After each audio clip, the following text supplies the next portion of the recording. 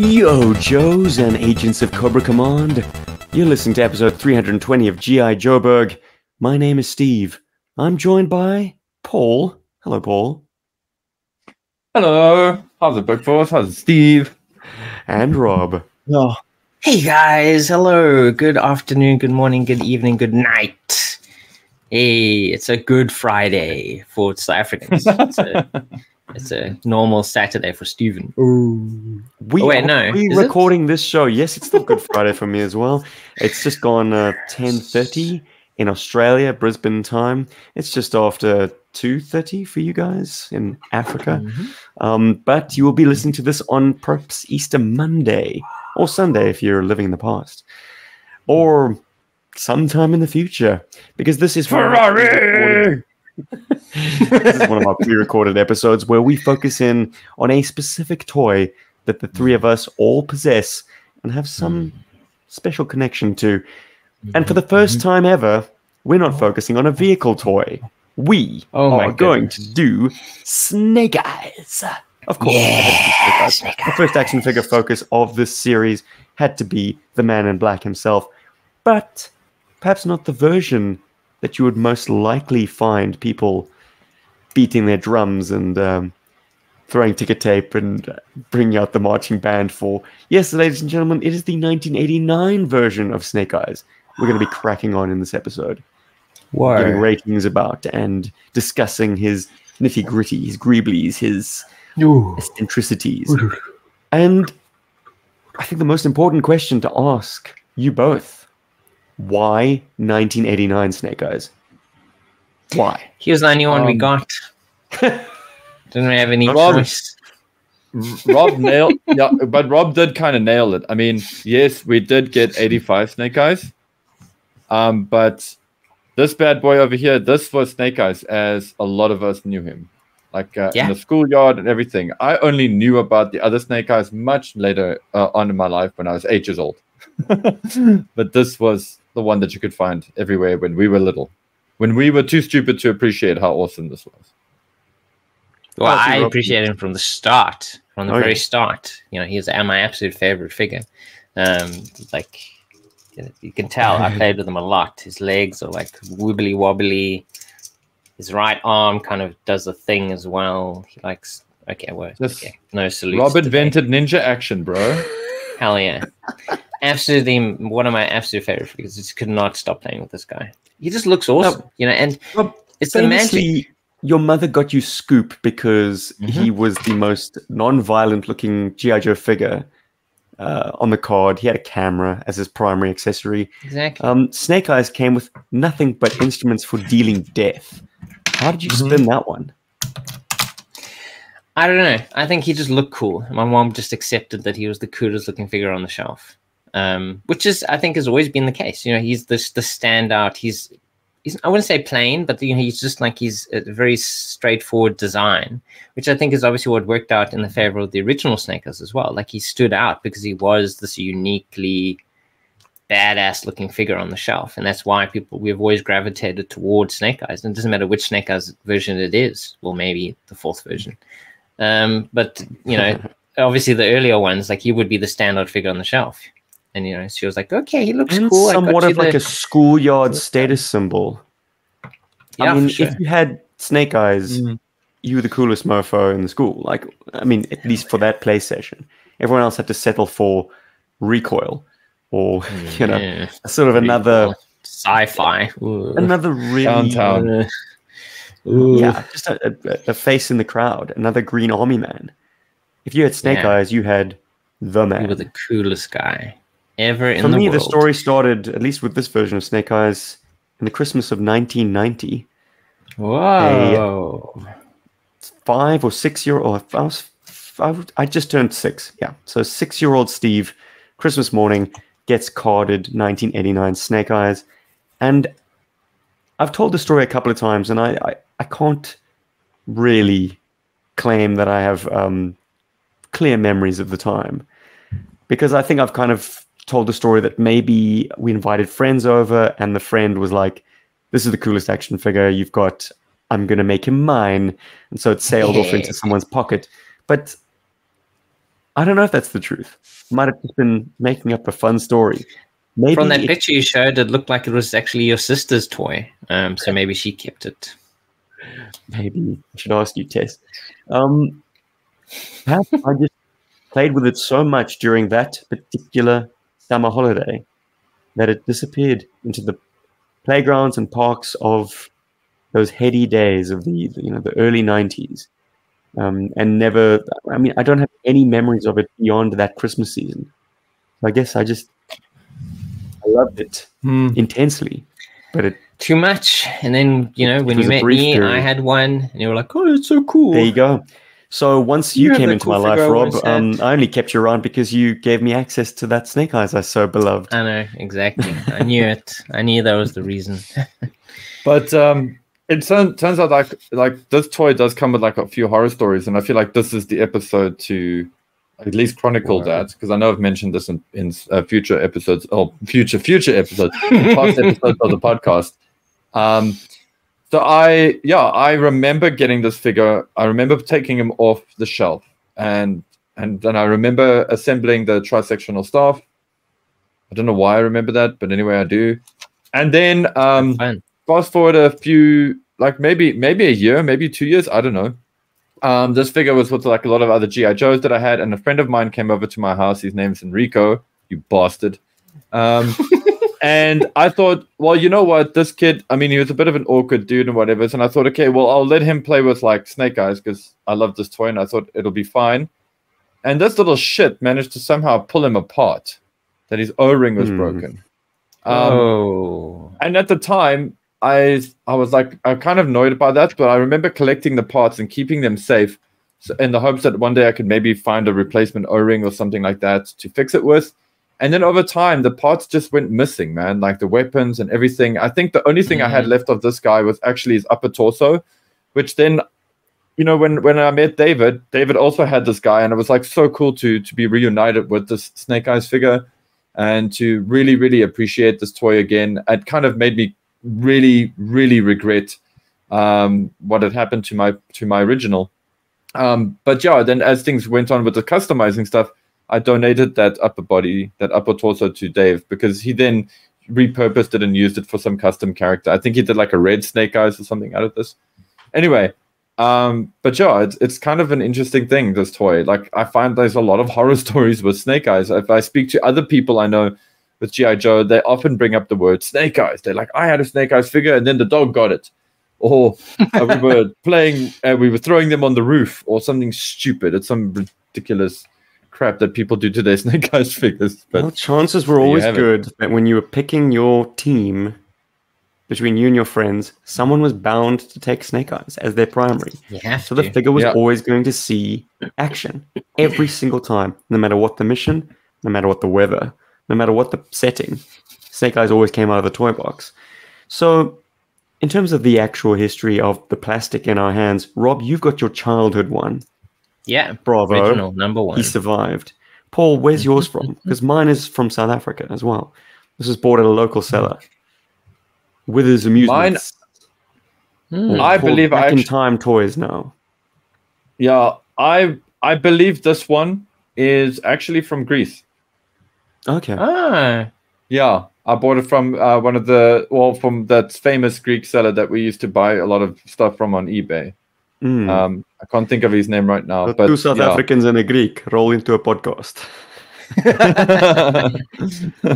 Boys, let's get into the media exposure of this look, because it is quite alarming to me that for a character as popular as Snake Eyes, a central character of GI Joe and a popular seller at that, and the arrival of the Deke miniseries Operation Dragonfire in 1989, showcasing Rock and Roll V2, Stalker V2, all these 1989 figures.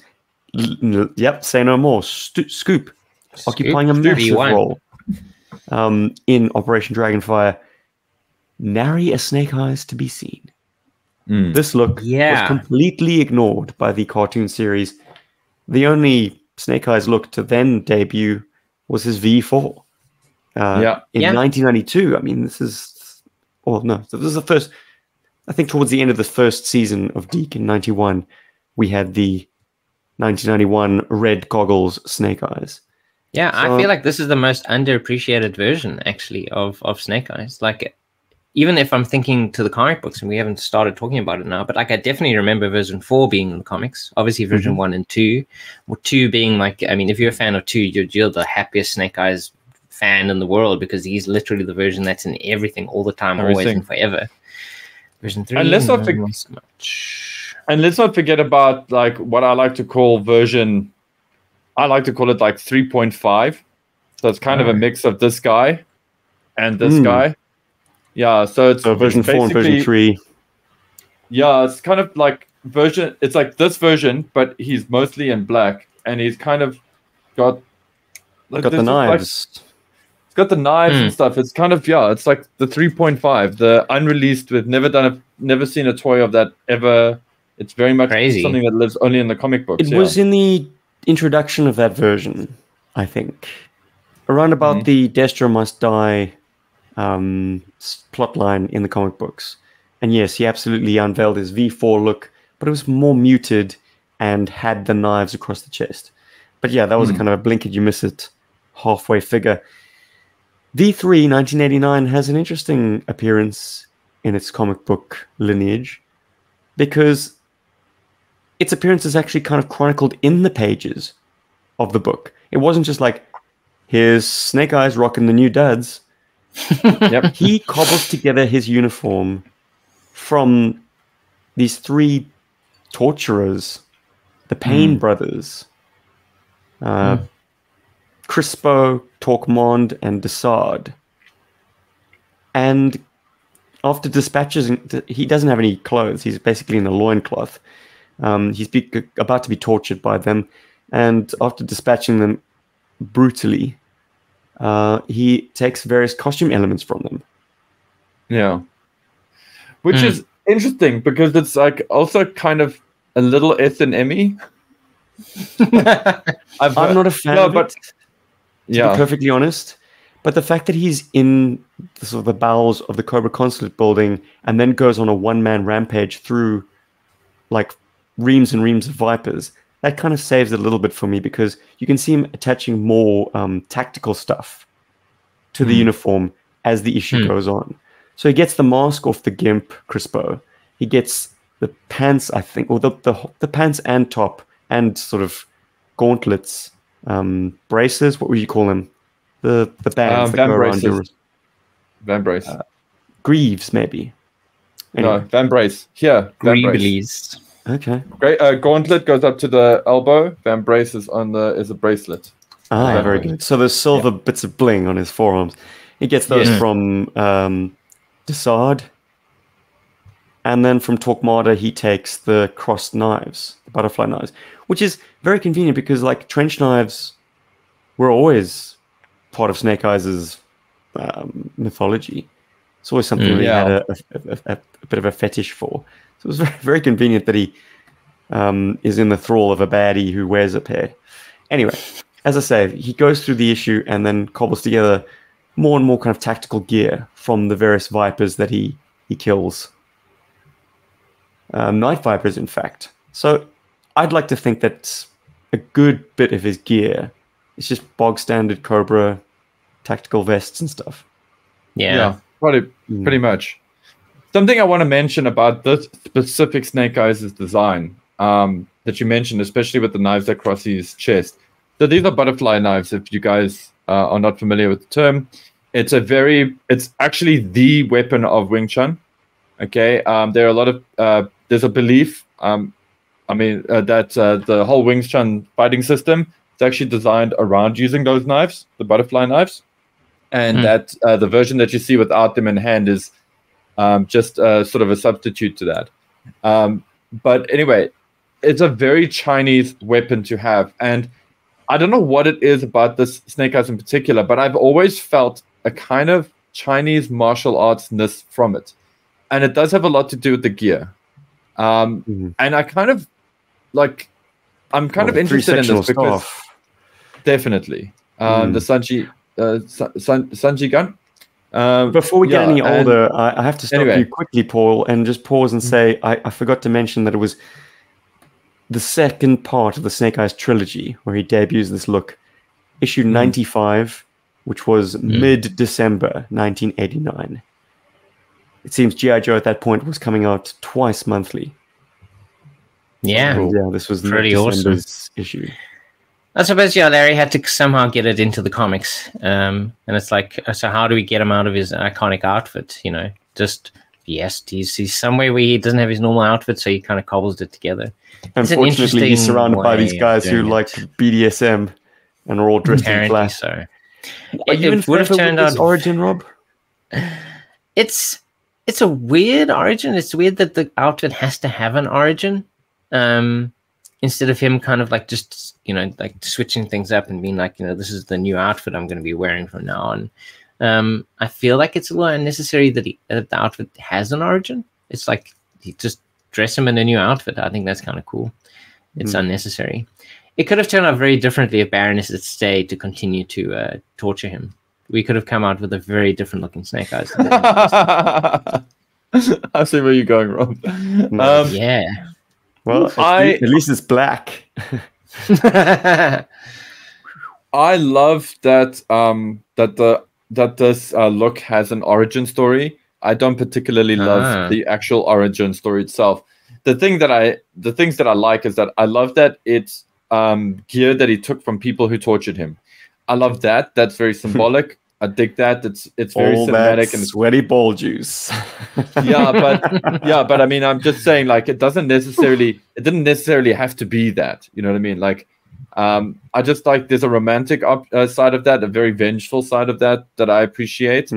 But when I first read the story, when I'm done with you, when I first read this, I thought, oh, couldn't that have been like a ninja clan or like a bunch of like something that read it as late as me, Paul? Because I read this issue. I was in my late 20s. I was I was in my 20s when I read this. Yeah, I was because it came in your. I only had 1 to 5 of the collected trade paperbacks.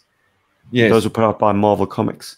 You continued on into the IDW reprints, so it was using your collection that I got to read into the 90s and read this particular issue. And I was like, what? My favorite Snake Eyes uniform has what origin? These guys? Exactly. Yeah, it was a bit of a bitter pill, but I've come around on it a little bit since then. I think the most key media exposure for this look, however, has got to be the video game. Not so? Oh yeah, the 1991 Taxan video game. Oh yes, yes. Oh yeah. What do you guys think of this? I think I've seen it before. Awesome game. Have you now? Oh, you've seen it before. Oh my goodness. Does anyone select anyone other than Snake Eyes as your secondary guy for any mission? Obviously not. No, he's the man. You cannot choose anyone else. Oh, it's great that he got featured. When I'm feeling adventurous, I might take Rock and Roll and Gridiron instead of Gridiron and Snake Eyes. You want to level up Rock and Roll's gun. But yeah, guys, let's pour over those pixels. The knives, the sword, the grenades, it's all picked up beautifully. And here he is. Mini Snake Eyes. He's got an amazing jump in the game. Very lofty. I mean, you sail over enemies. Ah, yes. Rob, do you have any memories associated with this game? I don't think so. I think I discovered it quite late. I think you introduced me to it, so I don't have much history with the game. I think I've probably seen you play it more than I've ever played it. It's just cool that he is featured in the game, because I mean, like, who else came out in 1989? So. Gridiron? Did you know that he doesn't use ammunition at all? Yeah, he does these kind of Hadokens, which is cute and all, but like Snake Eyes' primary weapon is not the sword; it's the Uzi. Come on, guys. Yeah, he was a commando before he was ninja badassery. So it's a bit of a shame that he doesn't have like a weapon, but Hey, whatever. Well, at least they got the look right. I mean, because obviously Duke is just Duke. We have Gridiron. I mean, when did Gridiron come out? 1989 as well, or was that 88? 1990. 1990. So they were sold they were in the rocking same a year. couple of new characters, and it's cool that they did do that and not kind of like fall back on the older characters. Ah, there it is. I needed to get a power up. Oh, He of course doubles he up did. his Hadouken power. Once you power up his weapon, he can fire Chi 2 blast. fireballs. Oh, it's Ki Blast. Ah. I love this Yes. about him actually, because it makes him different from all the other characters in that respect. That he has And his grenade non-ammo- attack absolutely pwns. Yeah. Yep, that's I how mean, you take take out a a condor. jet Wow. with grenades. It's pretty impressive. But yeah, I think Also- we've often talked about how accurate this game is, or at least it kind of has accurate models, towards the characters as well as the vehicles themselves. It's an absolute love letter to GI Joe, I think. Well, I mean, this is made by. I mean, this is Taxan, and then Taxan. Well, of course, is- Taxan. I mean, But Taxan had an interesting video game history. But anyway, they were very big on trying to push the NES's boundaries. And I think they did quite a lot with trying to get the look of this game right, absolutely right where they could. It was a license thing, and I think they were trying to curry favor with future licensees to try and get other games, which they sadly never really did. But hey, yeah. To anyone That's watching not good. this video presentation, just luxuriate over these pixels. It's the card art reproduced. He's not carrying his gun because obviously they wanted to kind of remove that from our collective consciousness. He's got his sword where the Uzi would be. He's got the Tri-Sectional Staff in his left hand. And it's just beautiful. It's a lovely mix of blacks and purples and magentas and greys. Even a little tasty bit of baby blue for his visor. yeah. Nice. That might also be a pixel glitch. Oh. Oh, how dare you! Why would you ruin the artistic? No, it Now, I could wanted be. you guys It to could look be. at that because I wanted to remind us all of the final JoeCon in Chattanooga, Tennessee, yes. 2018, where the Smeltzer brothers, might have been Matt, might have been Chad, I can never remember, produced this. What you're seeing on your screens, if you do have access to the video, is not pixels. It is the actual action figure, painted up to resemble his pixelated form. So That high is contrast on the blade, insane. light blue on the goggles, the various shades of purple, deep blue, black, magenta. Hot I've pink seen some even. examples of this sort of high contrast painting on figures before, and this is probably one of my favorites. I've seen some Gundams actually done up to look very cartoon, Cel-shaded. kind of cell shaded. anime. It's wild. This effect is absolutely incredible, and it always looks fake to me, even though I know it's real. The eyes play tricks on you. A flat surface that's kind of Yeah, changed by it's high contrast paint. We've also seen NECA do a whole bunch of video game inspired paints of Jason Voorhees and the Predator and whatever Yes, from I various do video remember games. those. So now we know how not to do it. Yes, Oh, yeah. that is It's also also true. disgusting. They attempted something unfurled. No, Guys, the guys that did those Joes for the comp, they did amazing work on those. They're really good. Yeah. Shout outs to whichever twin brother actually produced it. Maybe they produced it together, in which case Maybe they worked salute you together. both. Team effort, like GI Joe's meant to be. It would just feel wrong to congratulate one without the other. Guys, I have a sort of almost existential question about your playtime with Snake Eyes. Whoa. When did you first learn that he was differently abled? That he had war wounds and could no longer speak? I'm actually not sure when that would have happened. I think probably it might have happened after meeting you. I mean, everything happens after meeting Stephen. But it's sort of access to, I suppose, one or two comics you might have had. And then probably up to that point, he definitely was a speaker. And it does kind of change things, you know. I think you want to be more accurate to who he is. So I think we did do our best to kind of play him up as a mute. You know, he didn't speak very often. It became a handicap for whoever was playing him, actually, because all of a sudden you had to find creative ways of communicating with the But rest it of the was team. what you had to do because everyone wanted to be Snake Eyes. Paul, when do you think you discovered he wasn't? I officially knew he can't speak or didn't speak or however it is when I was 8. Because again, when I met David, remember David's quite a bit older than I am, so he had access and he had better access to things like the cartoon and whatever. So he knew that Snake Eyes couldn't speak. So that was information that was given to me. Interestingly enough, I've never played David Snake Eyes was your as a Steven. talking.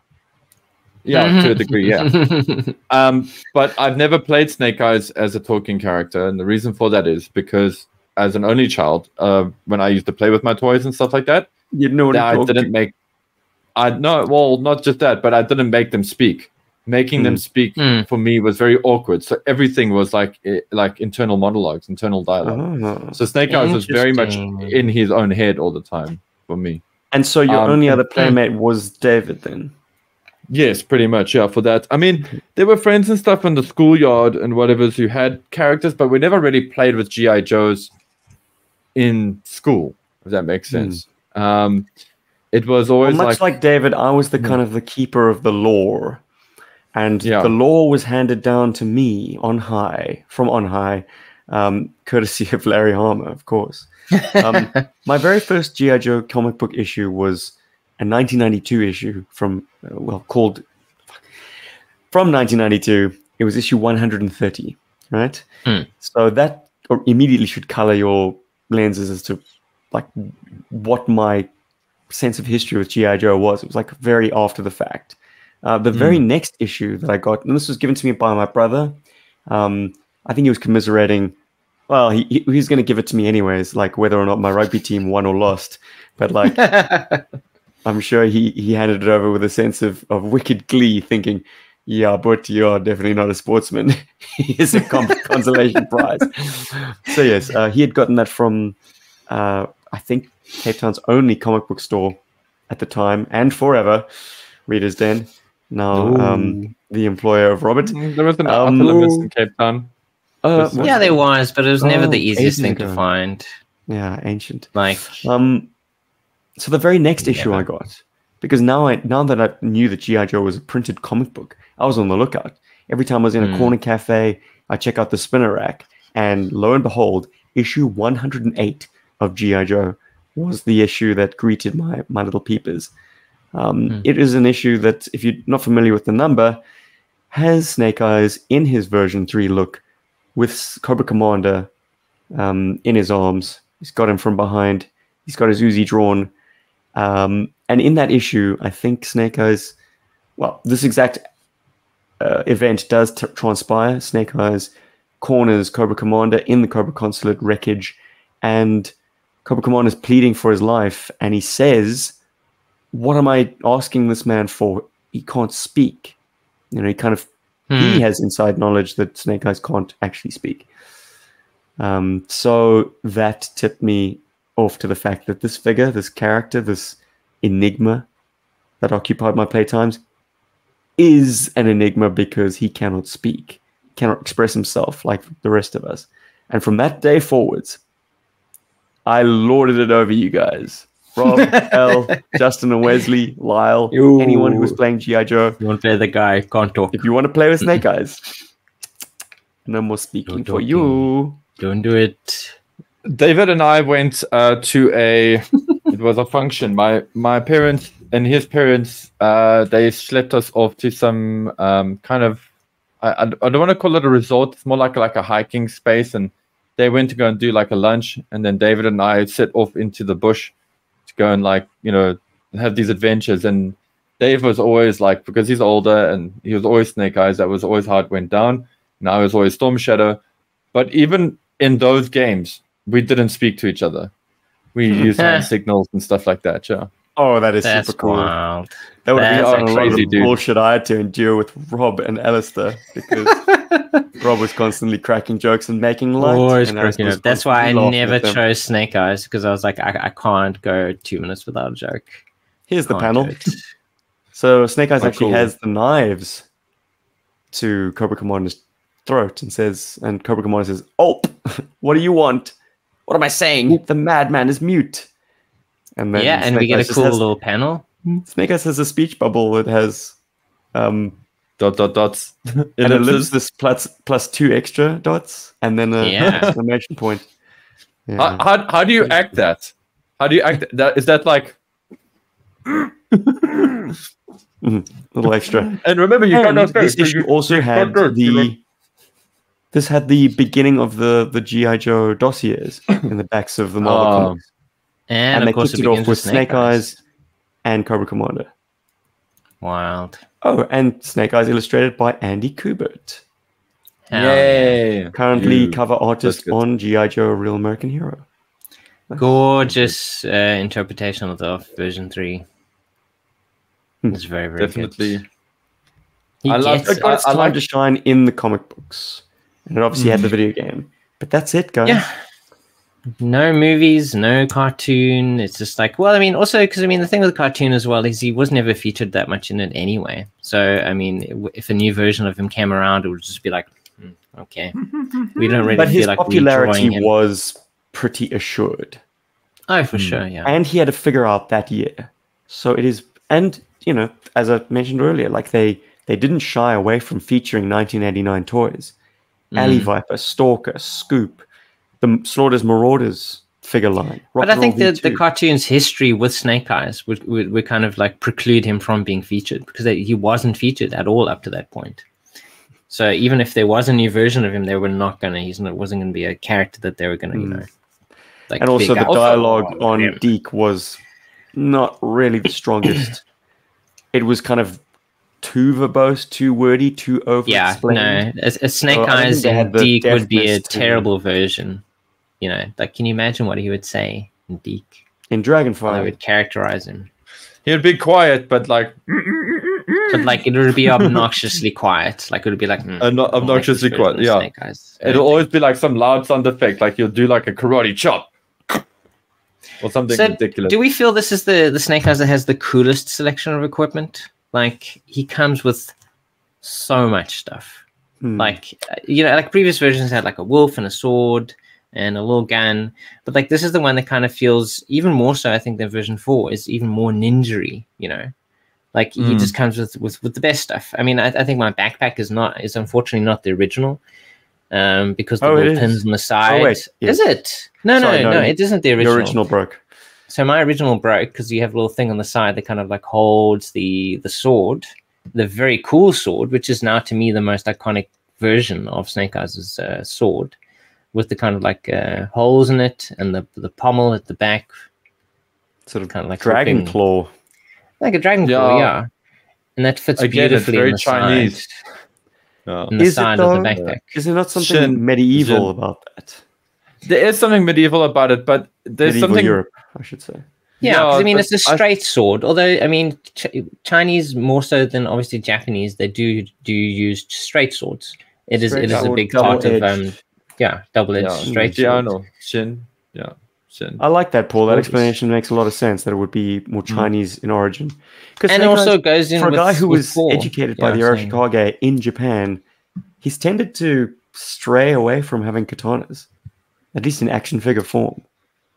Yeah, ironically. Could also be, I mean, he was trained more to be a ninja than to be wielding katana. To Although be a I imagine ninjas would have wielded a katana anyway. Let me Or qualify my sort of the statement. shorter Sorry, ones. his first 2 appearances in action figure form with swords were not with katanas. Yeah. He then kind of course corrected, I suppose, as the law caught up. But it just tells you that like the designers weren't necessarily interested in staying in step with the developments in the comic books. They wanted to just design something that was cool, not necessarily just do something that was cool like looking. suggestive. And by giving him something different, it would help to disassociate him from the ninja, Storm Shadow. Yeah. That's actually where something I want to jump in with on Snake Eyes. Like, so he's version 2 uses the falchion, But that falchion is very similar to Chinese Dao. And then we move on to this version, and he's got the Tri-Sectional Staff. He's got the Jin, the straight sword, and he's got the butterfly knives on his chest. And I think that, and he's American. He's a white guy. So I think the designers were trying to go for a kind of a kung fu aesthetic, and still pay off on the ninja aesthetic, because kung fu was very popular in the 80s in terms of like late 80s. I mean, we have American Ninja. I mean, tons of like very cool Hong Kong movies, I suppose, coming over to the States, influencing the way that they make their kind of more kung fu based martial arts movies. Exactly that. And then even later on in the Ninja Force line, when they released Snake Eyes again, most of his weapons are actually Chinese weapons. Like he's got like a dadao, like a giant Chinese also sword, but there's a better way. It's more like a machete. I know what you. It's like a scimitar almost. It's very broad. Yes, blade. Yeah, there's that one. Yeah, so there's that Jin. There's the big one that he comes with as well. It's crazy, man. And then like but even the weapons, true weapons, and I don't think there's as much intention behind them as the earlier versions. No. But definitely, whoever was designing it was very much influenced more by Chinese weapons than Japanese. Definitely. Exactly, it can't be an accident. The cutouts on his sword and on his chest knives. I was looking at a Reddit thread trying to explain why you would have cutouts in a sword, because it will lower the structural strength of the steel, making it easier to break. It really is just, I mean, apart from it being like a aesthetic thing, like it looks cool. Makes it lighter. Makes it lighter, yeah. Yeah, so you can swing that thing much faster than his opponents. Changes the center of gravity, perhaps. More weighted towards what's cool about normal, less on something that those weapons have always communicated to me as somebody who is training, is that those weapons are not meant to be for repeat use. It's not like he's going to, like, the idea of that sword is that you would use it once or twice to kill with, and maybe on the third strike or whatever it will actually break, or fourth strike or whatever. Or it's enough to defend yourself. Which is a pity, because like it's more complex to make a blade that has holes. So it's more effort for less use. Making these throwaway blades. Not very smart. The sexiness of the blades that comes with the Snake Eyes in particular, and holes in blades. The sexiness is always that it's this well-designed thing, but the reality is that actually a lot of the times those holes were kind of drilled in or hammered in or something like more like that. So it actually looked quite ugly. It wouldn't be as pretty as like what Snake Eyes has got there. So just like a kind of a thought there. I mean, well, it's a butterfly very aesthetic choice, and the fact that it's picked up on the chest knives and the sword, like there's a kind of a synergy between figure sculpt and accessories, which I'm always a fan of. Yeah, that's great. It's a full design. And guys, I feel like the one figure that we're not mentioning, the one here, is the modern era version of this guy. And I feel like it, and I'm so sorry that I don't have mine here with me. It lives in my parents' place. But guys, that toy is absolute gold. Like, I think that's one of the best modern era figures ever released. I'm so glad that modern era. Totally, I'm so glad that figure exists. I'm convinced that figure, the designers of that figure had access to original production notes for the V3 Snake Eyes, because they took certain design elements from that Snake Eyes and were able to complete them in the design, the sort of original designer's intent, perhaps, that the technology wasn't able to reproduce. The fact that the knives on the chest are removable is one example. That's the most obvious. That is a big improvement. I mean, it's so cool to be able to play with those. But they do fall off too easily, so the technology still wasn't up to snuff. He has an earpiece on the right side of his helmet, or his mask, I should say. That became a swivel for night vision goggles on the 25th anniversary. And the final and most intriguing improvement to me is they take the sculpt. It's difficult to see, but he definitely has a sculpted strap that runs over his right shoulder. On the 25th anniversary version, they added a loop there, which allows you to hook the Uzi Yes, Basically onto give him that. this kind of carry point, a sling, basically. Which makes more sense than where I always attach it, which is basically to the sword. You nutter. Why does it have a hook? Why does the Uzi have a hook? If I can't attach it anyway, of course I'm going to attach it to the end of the sword. You're being practical. So kind of I do like that. Hangs off there, which is what I've basically always done with it. It's like if he's not holding it, he has to put it somewhere, and there's nowhere else. How many times I denied you being able to play with this action figure because I never saw you do that. Well, it's something I've always done. In my own time. I do like the Uzi. It does have all of the furniture for the most part. It's good, and it's not oversized as well, I feel. It actually feels like it's to scale. I mean, if you look at the original this gun, 1985 Uzi, it does seem more mongrel. But when I say it has the same furniture, it still has the same like foregrip, and it has the same iron sights. So it does have like some of the signifiers of an Uzi. Yeah, but and then it feels better scale than, say, many of the pistols that GI Joes can't come with. I mean, the pistols feel like they're exactly the same size as this, but this is much better scaled. And it's so detailed. I think a lot of its equipment is very, very detailed. I mean, the backpack has tons of little extras on it. The gun itself is very well detailed. I like the fact that it seems like Snake Eyes has taken what has always been his go-to, which is a factory standard Uzi submachine gun, and he's now gone to work on it, added a lot more customizations, and now this is a very signature gun with a hook. I have the weirdest love-hate relationship with this specific Uzi. It's so cool that it hooks on. It does look really good, but I really hate the grip. And although I appreciate the detail, like having the trigger guard, I hate that it makes it hard to put the gun on the figure's hand and make it look cool. Like it's always got that off-kilter look, to it. Like it does kind of. Well, maybe that's just mine, but he kind of does. It does kind of like go forward in his hand. He kind of like holds it. Yeah, it always looks like he has to hold it like this. It's always like it's always like this. Yeah, it's weird. I've never really appreciated that about this gun, and I'm pretty sure that I probably stumbled something with that before. But anyway, it's a sin that. It's something that they didn't fix on the modern era figure, which to me sort of communicates that it was never actually a problem for anybody else, that it was just my issue. I think it was just your issue. Yeah, no, definitely. But of course, the only big problem of the modern era version...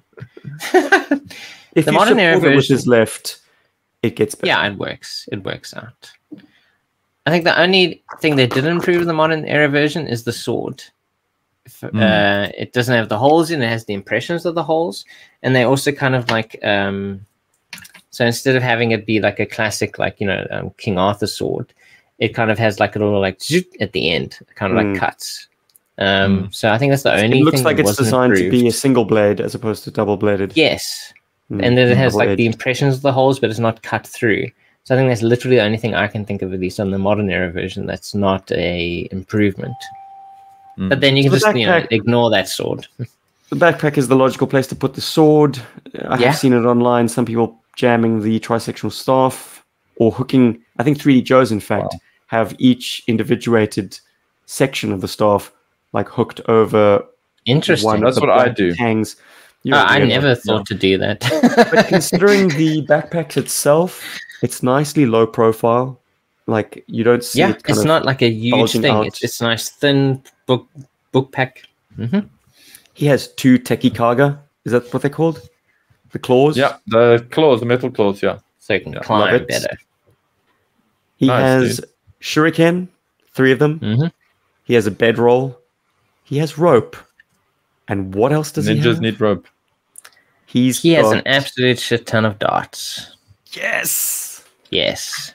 So not only does he have a silenced pistol, gun, but he has a blowgun, which is fascinating because the blowgun, at least, through the history that I've kind of like researched about it, it's generally used actually for hunting.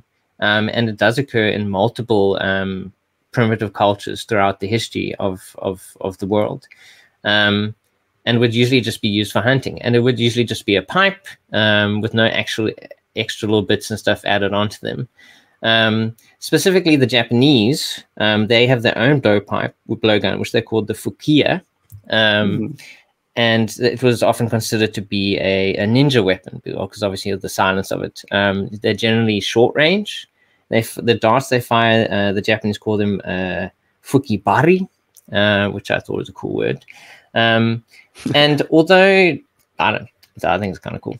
And although it is actually illegal in a lot of countries in the world, blowguns themselves, they're considered to be illegal, including the UK, Ireland, in some states in America. In the modern setting of our world, there are actually competition blowguns used. So they're actually, it's considered to be a sport these days. And you will find some of them that are kind of modified to have like a grip on it. So it's almost like a rifle, so it's easier to hold.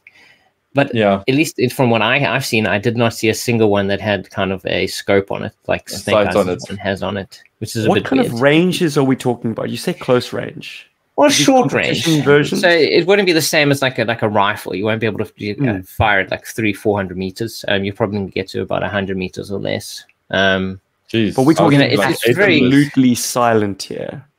Like, oh, for sure, yeah, because obviously it's just your breath which is pushing this, pushing the dart out. So it's even more silent. I mean, obviously, we think that guns are silent when you put a silencer on them. But I mean, this is definitely the silent weapon. So I mean, not close range, it's like standing in front of you, but definitely you can be at a distance on a rooftop and take out a guy maybe on, like a floor below you. So it very much is an infiltration weapon. Intended to be poisoned. I think a lot of, especially South American tribes, they did poison their darts to make it easy to capture their whatever they were hunting. Which would make it much easier because you could hit it, and then even if you didn't drop it in that moment, you can still track it and you get it. So I mean, more likely than not, they probably would be poisoned or at least coated in something that would render whoever he's hit with with the dart.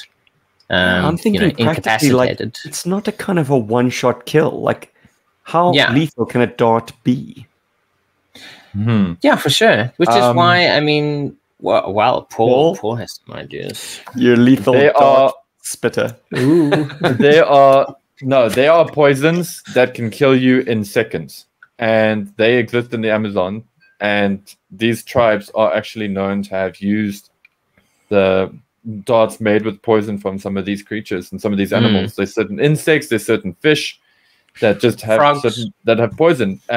Frogs, there we go. Or the poison arrow frog is a super famous one for that. But you can die within actual seconds. Like, just have to hit a main vein, bro. See the use. I mean, obviously, modern darts. I mean, obviously, would be more kind of like bigger. They kind of have like a little thing at the back that makes it easier to shoot them, and they'd have an internal space to a degree that would be able to deliver whatever kind of like liquid you're trying to use on your enemies. I mean, famously, there's the dart gun in almost every single Metal Gear game since Metal Gear Solid. No. Well, Metal Gear Solid used a dart. I mean, at least I think it has a dart. You got a trank gun. Yeah, trank gun. Snake, hold my beer. I'm going to use a blowgun. I mean, come on. I'm trying to practically think of how I would have used this had I known about it. What I know now, it's probably like an insult weapon. I'm going to sneak close enough to you to put a dart in you. It's not going to kill you. But not so it's close that it'll like knock you out. I could have taken that shot any day of the week, Baroness, and you'd be 6 feet under. So don't fuck with my girl anymore. But it's definitely one of the part of his kit that I did play with the least, I think. I think I might have got some use out of it. That I retained from my Snake Eyes. So in actual fact, I think you have my dart gun. Yeah, there it is. Heritage. The original dart. I didn't have the Uzi. I lost the Uzi. I lost the figure. Yeah, I had the Uzi. But I did keep the dart gun. So I think this gun saw action primarily as a silenced pistol. Yeah. There's enough. I imagine that's what happened. There's enough there for it to seem like a pistol. You can get him from It's got a scope. It's got a pistol grip. Really long barrel. But anyone who saw Batman 89 knows how lethal a really long barrel can be. Knock that bat plane right out of the sky. Batwing. So, like, on that whole thing, like those dart guns, those pardon me, the professional dart guns aren't actually huge. They're like 0.5 meter, I think. Yeah, they're fairly you guys, small. I'm pretty sure if you guys think back to it, you would have seen some here in South Africa, because I knew people that had stuff like that. And the darts had like a little feathery bit at the end. It Yeah, a looked little a bit feathery like thing. yeah. So like, Yeah, I mean, so I that's, guess- and they used to do stuff like that. They used to do blow dart shooting. I remember it being a thing. Yeah, with it's a some competitive thing, and I mean, lots of countries do have their own teams. I mean, it is a sport for a lot of countries. I think it's competitive blow piping. I think it's a really cool weapon, and I can actually think of tons of ways to make it work. I'm just surprised that it's included with the guy that has no mouth. We could just lift the mask up, you know. Yeah, they should have get that, included like- it with the movie version of Snake Eyes. Yeah, I think the this is a mask, weapon. If it's a permeable enough mask, I mean, the guy has to be able to breathe. So the fabric of his mask so it must could be actually like Gore-Tex or suck it something in. really breathable. So I actually think it wouldn't make too much of a difference, to be honest. Yeah, You got to tuck it up against. I mean, let's not lose sight of the fact that And V2 also- 1985 has lips. They're Yeah. sculpted. Check it out. And also the way that it's designed as well. I mean, the actual part that you're putting your lips on is kind of like expanded. So he wouldn't be like sucking on the tube itself. He'd be pressing his lips up against it and then applying the pressure from there. So it is possible Like he a could beer do hose. it without lifting up. Yeah, you know. Like a Some beer people hose. say it's awkward to get him to pose with it. I've managed some pretty convincing blowgun Yeah, poses. you know, if your figure's old enough and kind of, you know, Do you have to get him on his knees first? whoa. Another thing that people have complained that might be a bit awkward is his 3-sectional staff. Ah, Sanji gun. Yeah. Awkward but awesome. Yeah, Whoa, nice, Steve. Steven's crazy good at that. My goodness, Steven's Yeah, showing you just off have to his, ignore the pistol grip. his The pistol grip is Yeah. erroneous. It shouldn't exist there. blowing skills. I think they had to put a pistol grip on that because it looked like that sort of sports blowgun thing. And I think they also did it because they were worried maybe kids would think it was like some kind of weird sword. Yeah, and you would Now they lose just it. think it's some kind of much easier weird to long lose it. gun. Yeah. Yeah. The Tri-Sectional that's Staff practical is use. so cool. I'm so glad. We were moving they the gave agenda it this. on to Yeah. This bad boy over here. the most Sanji gun. Ooh. magnetic GI Joe accessory I ever owned. You could just put it between your thumb and your forefinger and just roll it Oh, yeah, around. flick, flick, Whip, flick. whip. It's the original fidget spinner. Take that For bite. those listening, Paul is sharing an incredible shot he's taken of Oh, Shane, Snake thank you, Eyes in a beautiful darkened environment. There's some beautiful blue and orange light on him, and he is wielding his Tri-Sectional Staff. Yay. So yeah, it's mid spin. Is that the correct then there's term another for one. it, Paul? Well, trisectional, yes. Yeah. It's a mouthful. I'll Okay. give you that. But the actual name, the Mandarin name, and I'm going to pronounce this wrong, and I am going to say gun in a way that's going to sound like a swear word in Cantonese. But anyway, it's Sanji gun or Sanji gun. I think is more the correct term because the staff is just gun or gun. I think it is. And then we just call it a staff in my three school. times. Yeah. So the whole purpose of a trisectional staff, the concept behind it is that it's meant to be a close range weapon, a mid range weapon, and a long range weapon. So Yeah. I've All in got one. some images sort of demonstrating that a little bit. So here is using it like as a staff. So you're spinning the staff around and you turn it, using it as if it's a staff with the normal spin. Then Holding you want to the catch central and section. yeah, so holding the central section. Then here is you can hold two links. You can use the end as a flail. I've got the flail at the end of on the other side of his elbow, but you would So use you're it as a whipping flail. it forward like Castlevania. Yes, kind of thing. Ah, Yeah, so here you can like you're just smash whipping somebody the with first it. part.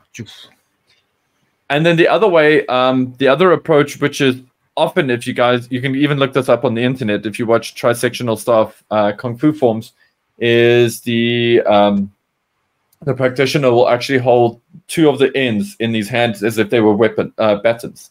So you would kind of Or drumsticks. strike. Yeah, kind of, but it's that kind of thing. But yes, it's exactly that, because when you strike, then you can actually take it out and bring it around, and yeah.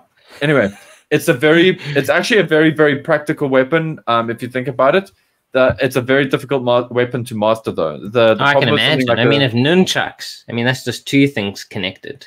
Those look freaking insane to like learn how to use.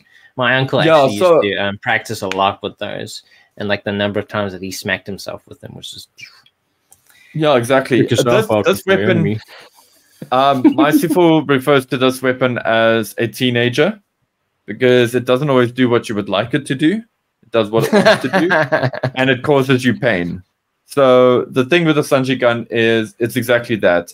It's traumatic to practice. I mean, I've made one. I've made a one out of plastic tube and foam, so that when I do smash myself in the head, I'm not succumbing myself to brain damage. But yeah, man, the thing, the amount of times I've just smashed myself just in the face with one of the ends, it's insane. I mean, if anything, if you don't master this weapon, I'll tell you this much: you will be able to take a punch.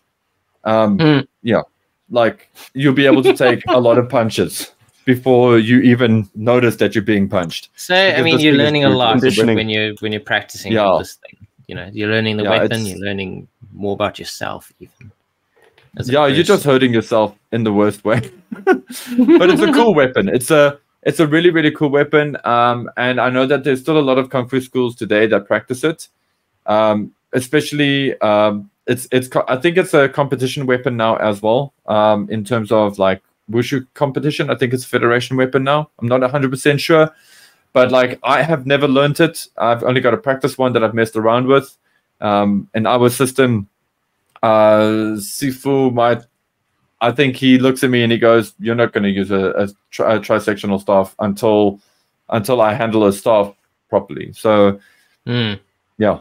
So I don't know if I'll ever learn how to use this weapon. It's so cool that the version of Snake Eyes that we got came with some of the most unique weapons. I mean, I think across the entire GI Joe line, but also for him himself. You know, he came with his generic kit, as it were, a sword, a backpack, and his awesome little Uzi. But he came with extra stuff. You know, they kind of made him very special compared to other versions that have come, I think, before and after.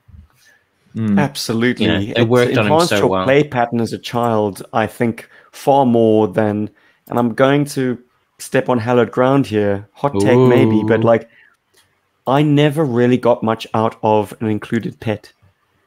Like maybe it was because they were just molded slugs, you know, farm animals. Yeah, it was like basically they had no articulation. There wasn't much character to them. They felt like cheap outs. I didn't enjoy the idea of a pet on the battlefield. Like how stressful to worry about your four-legged or two-winged friend when you're supposed to be concentrating on your job.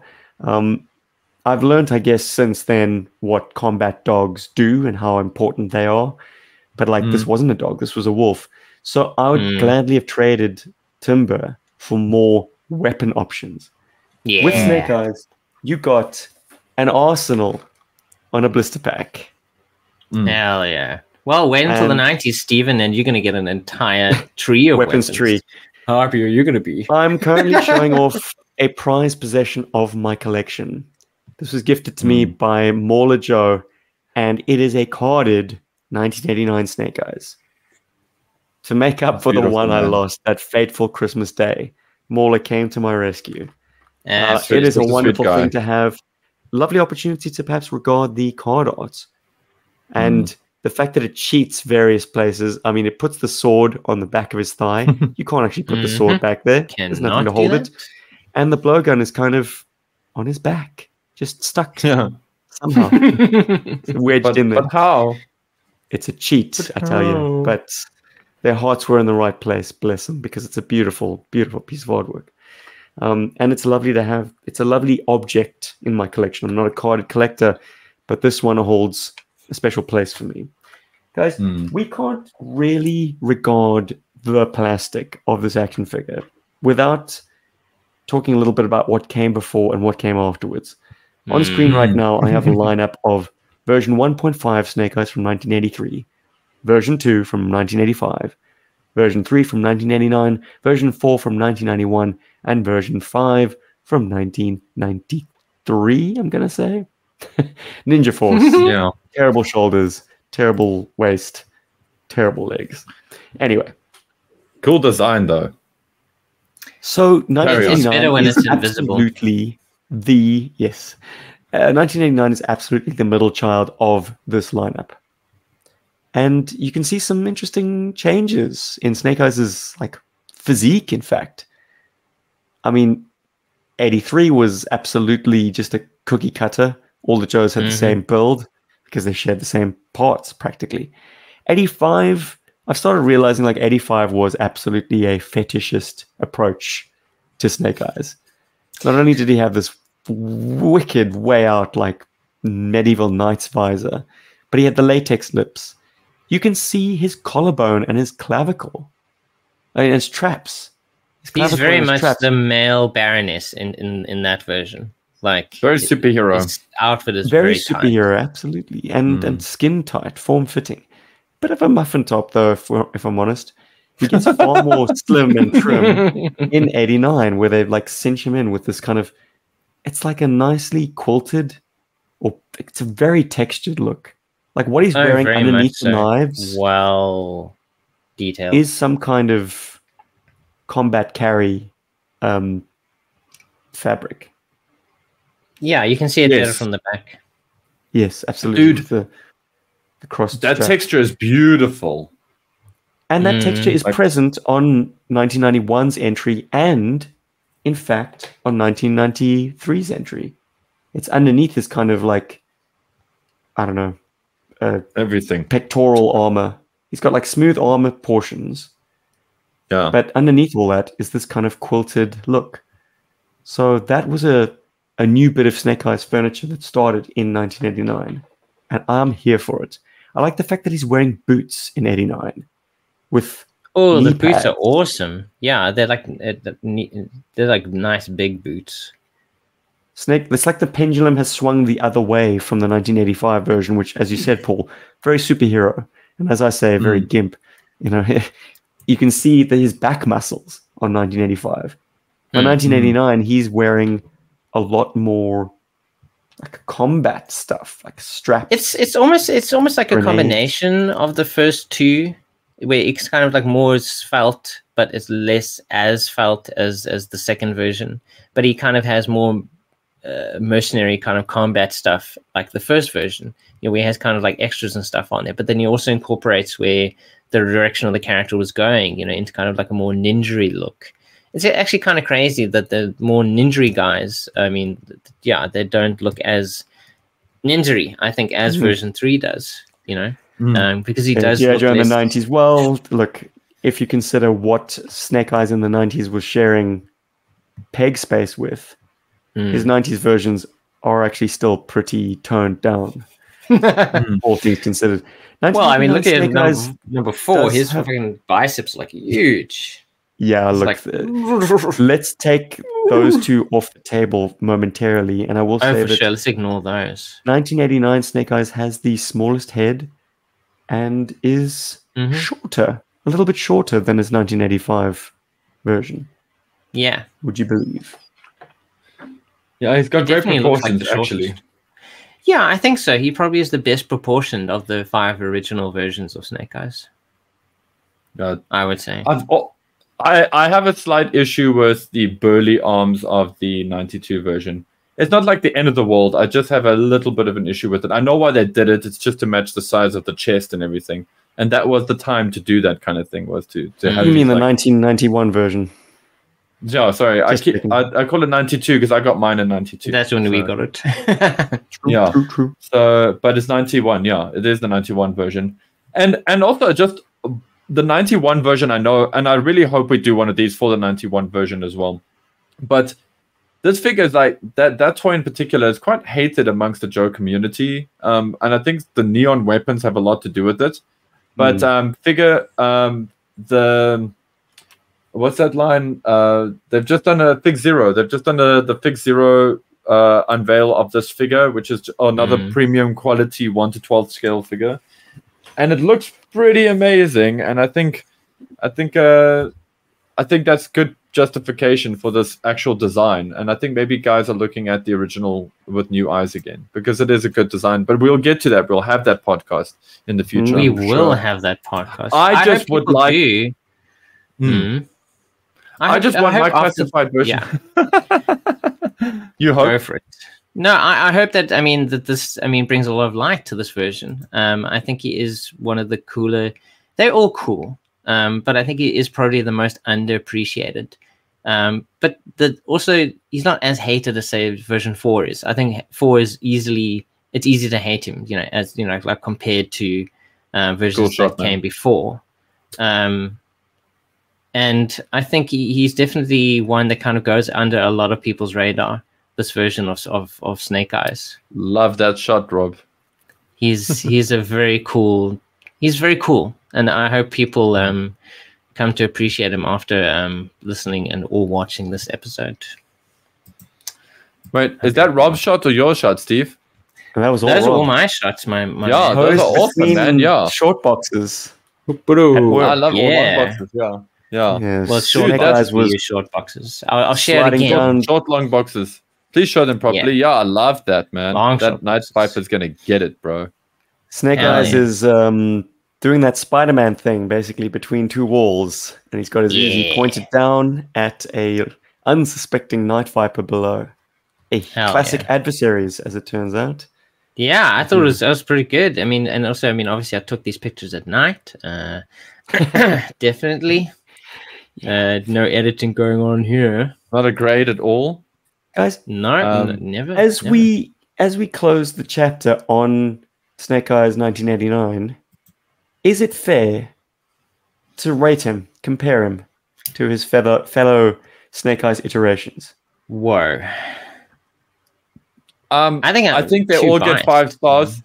Yeah, I was gonna say I think they all get 5 stars except for the Ninja Force version. Whoa, that one gets 6. Oh. Okay. The man to beat is always 1985. And I think I've the argument that I'm starting to make nowadays more than anything else is I don't have to pick a clear winner because I don't have to choose. Each one of these Snake Eyes versions occupies their own place in history. Like if you have the OG 13 green team, it only feels right to use swivel arm or straight arm Snake Eyes. Yeah. If you're leaning into like peak Sunbow animation years with Flint and Lady J and Shipwreck, it only feels right to use Visor 1985. Yeah, or if you love the movies, Rise of Cobra, of course you're going to gravitate to this version. Look, all I'm saying is if you are a bit late to the party, as GI Joburg was classically, in our youth, 1989 Snake Eyes was the one you wanted. He's the one that played with that era of Joe's, the Benelux catalog era. There's a lot of cool material in existence, short of an actual good cartoon series, where this would be your go-to Snake Eyes above all others. So he has his place, and my goodness, does he come with a fabulous amount of weaponry. So he's a winner in my book, 5 out of 5, all the way. Of course. Oh, definitely. I also love putting that Snake Eyes up against this version of the Ninja Force as well, like all of the colorful Cobra ninjas. I feel like our version of Snake Eyes works very well against every them. Snake Eyes is only as good as the counterpart. Yeah, like V1.5 or V1 has version 1 of Storm Shadow to fight, as does 85. So they share. They share Cobra Storm Shadow. Yeah. If you flip forward to the Ninja Force era, the 90s Snake Eyes share Ninja Force Storm Shadow. But 1989 Snake Eyes and 1988 Storm Shadow are a twosome team, bro. Yeah. There's no sharing. They are each other's opposite number or complementary number. Yeah. So because of where we were in an ong, my dudes. In an ong. The Joker can only be as cool as Batman he faces, or vice versa. I should have phrased it the other way. Batman's only ever as good as his Joker. Also, I would love a deluxe version of this figure. Like, I would love a premium. Like, if Mezco did a version of this that was really faithful, had a great proportion, they didn't try to mess with it too much, or didn't try to make it cool or something, I'd probably go for that.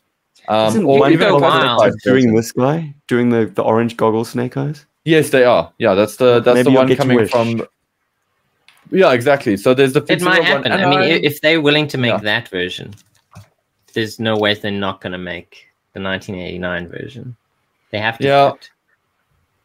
And I'm still on. I'm on the fence about that Fig Zero version. Hey, I'm thinking about it. Yeah. Well, I mean, I think it is. It's 3-0. It's an easy calculation. It's an easy calculation for Steve and I. If it's not 3 3/4 inch, don't want it. Nope. And then I'm pretty convinced I have all the Snake Eyes I'll ever need. Yeah, you got fucking 5 of them, my dude. Plastic willing, you know. I do have a 1983 Snake Eyes. Who knows? He might just turn to glass and shatter one day. But, dear listener, dear viewer, do you have memories associated with 1989 Snake Eyes? Do you believe that this is an underrated figure?